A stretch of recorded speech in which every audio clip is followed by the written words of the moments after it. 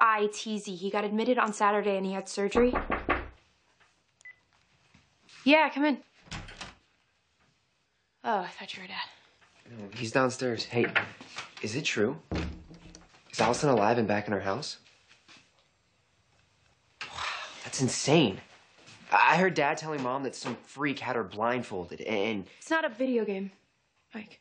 I'm not making a joke. She's tough. I'm kind of surprised she didn't kill the creep with her bare hands. Just stop. Please, stop. Why is Mr. Fitz in the hospital? What? The door's made of wood, not plutonium.